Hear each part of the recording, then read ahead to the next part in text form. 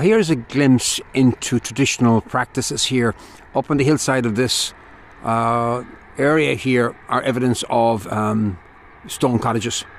No running water into the house. No, certainly low electricity, no insulation. Primarily heated by fire. But you'll see up there through the top of that middle field with the green field in front, you see the evidence of potato ridges, or lazy beds, I think is a lovely name for them, which were raised ridges to facilitate the planting of potatoes. Those ridges generally were close to houses, which is the case here. So they had their source of food, certainly from a potato vegetable point of view.